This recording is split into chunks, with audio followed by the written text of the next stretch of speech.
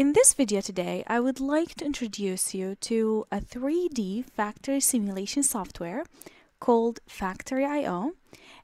It is a great software that I often use when I want to practice a project or teach PLC, ladder logic programming, or sometimes even SCADA.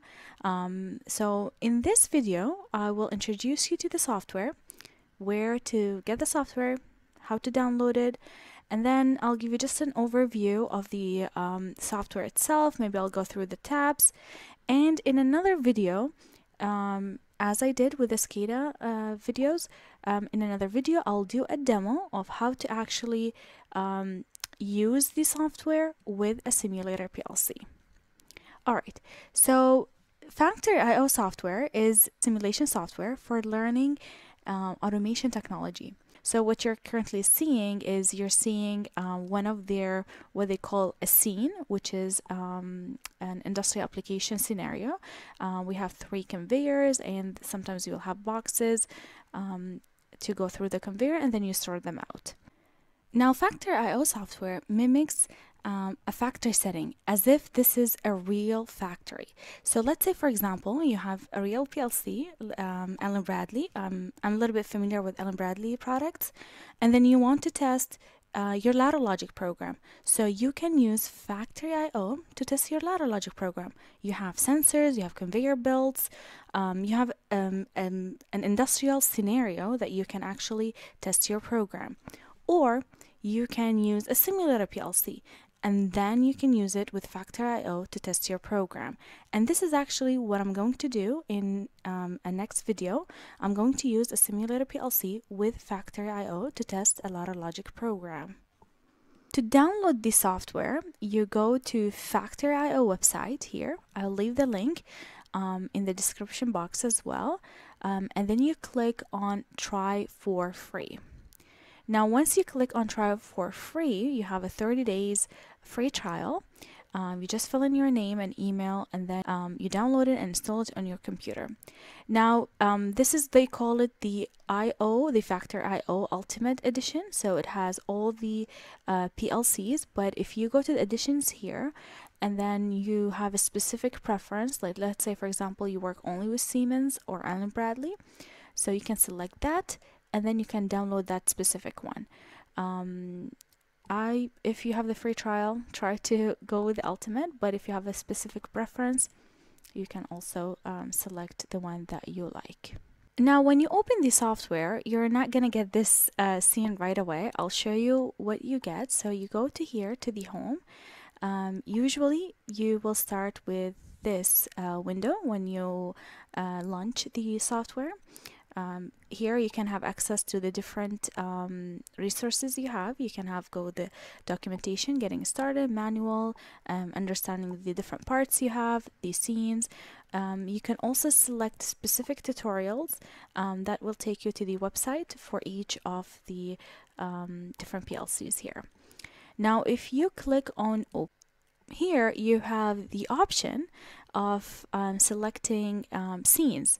Scenes is simply a scenario of an industrial application. So you have different ones. You have filling it, for example, filling a tank, a simple conveyor with box. I'm going to open one of them, but I'm just going to give you an overview. You can have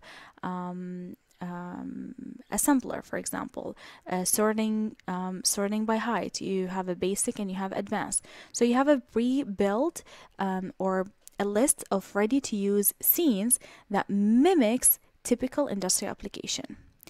You can choose any of them, or you can actually start your own. So for example, if I click, let's say from A to B, and then I don't like that, I can go here and choose new. And in the new, I have nothing in the scene. I can build the scene from scratch. So I'll go back again to the different scenes. So if you go to File here, and then you click to open, you select any scene you like to work with. So again, I'll just select this, for example. And then the scenes, in the scenes, you actually have components. Here I have conveyor belts with 2 sensors here, and a box. Now, in order to know what are the items or the parts in this scene, if you go here in the tab, the first one is called a palette window. It's basically this window here. So if I click on it, it disappears. If I activate it, you can see all the parts. And as the name suggests, it's to get the parts into the scene. So let's say, for example, I like to grab another control panel. So I grab it and put it in the scene. I can grab any other items and just put it in the scene, basically. Now, once you select the item and then right click on it, you have the option of moving it into horizontal or vertical, or rotate that. You can duplicate it, and then since I don't have anything in here, I cannot do the configuration, but there are other parts where I can click on configuration and then I can choose what's the configuration for this part. The first thing that you probably, once you launch the software, the first thing you might find it gonna take a little bit a while for you to adjust is how to move through the scene. I will show you a reference from their website to help you with understanding how you can zoom in or zoom out using the scene. So if you go to their website is amazing. It got all the resources that you need. I often go back to their website. So if you click on Learn here, and then you scroll down and then select Getting Started. And then here in the Getting Started, it goes through the different tabs here. And then you can also go through the navigating. What is each camera is used, how to use the mouse, how to rotate through the part itself. Very, very great resources here if you like to understand better about the software itself. So again, I'll leave the link to this website in the description box below this video. Now, one of the things that are available on their website as well is tutorials and samples. So if you click on tutorials and samples, you would have examples for each of the PLCs over here. So if you click on Allen Bradley, you have an option of either Logix 500, Micro 800, Micrologix, or SLC5. And then for each one, you have sample. You have a fully written program. So if you click on sorting by height, for example, you can download it and you can use it on your project. They also have a YouTube channel. You can refer to it if you like to see more. And the same thing for any other PLC. I usually select the Allen Bradley because I'm pretty familiar with Allen Bradley devices, but the same thing applies for any other PLC available from Factor.io software. Before I go ahead, I'm going to delete the other two parts that I just added just to make it simple here. And then I'm going to rotate it back so you can see the tags. Now here you have two parts. You have actuator tags and you have sensor tags. So once I click on the actuator tag, you see here that I got the conveyor. So it shows me the actuators, the outputs of this scene. Once I click on the sensors, now I can see the sensors in the scene. So I have two sensors, sensor A and sensor B. If I click on the writing here, I can change the writing on your left hand side. In this part here, I can say sensor 1 instead of sensor A. I can also change it if it's normally open or normally closed. The same thing with the conveyor. Once you click on the writing, you can also change the name if you like, and you can also change the status. The same thing applies for any other scene within Factor.io. I will show you another scene in a bit. Now the second part that I would like to show you in Factor.io is that you go to File and then you click on Drivers, and then here on the drivers you have a list of the sensors of this specific scene, and a list of the actuators or the outputs of this specific scene. Now from the drivers, in the drop-down menu, you have a list of different PLCs that you can select. The ones that I usually work with, and I have a full course on LinkedIn Learning, is for Allen Bradley Micro 800. Now once you select that, you would see the IP address of the PLC you're working with, the inputs on your left hand side, and the output on your right hand side. If you go to configuration here, and then you click on the configuration, this is where you change the IP address of that specific PLC.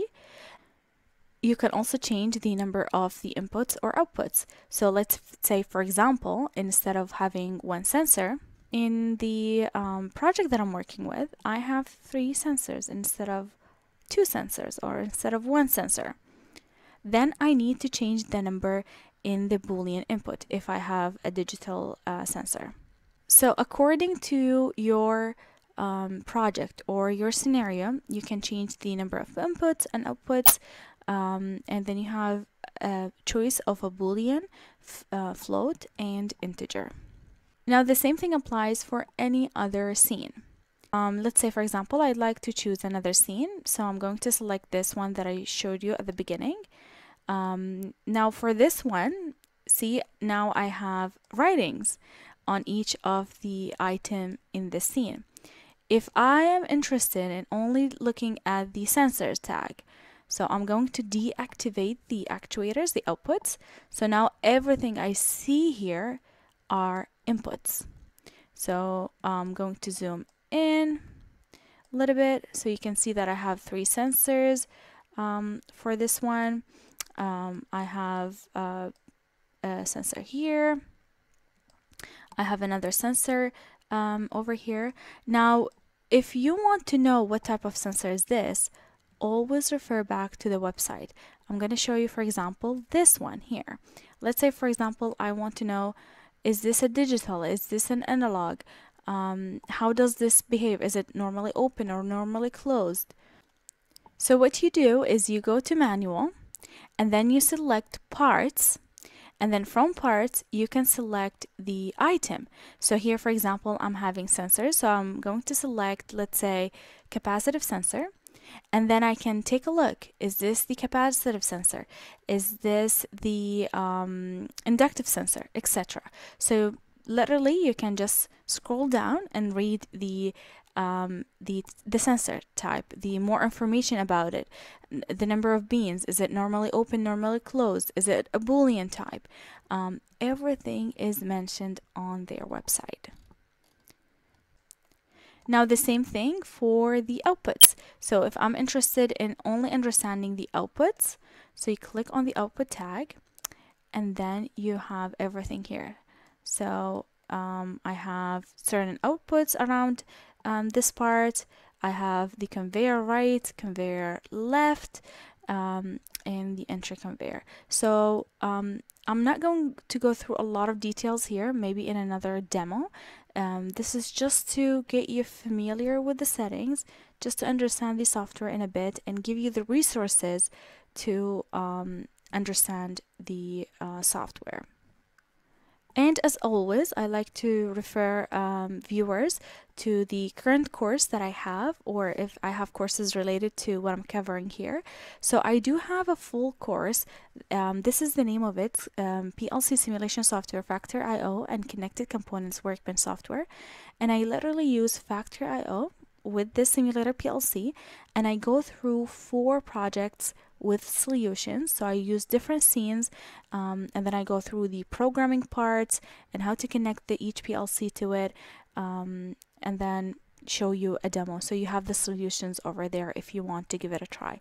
I'm going to leave the link in the description box under this video as well. Thank you so much for watching. Please like and subscribe to my channel, and I will see you next time.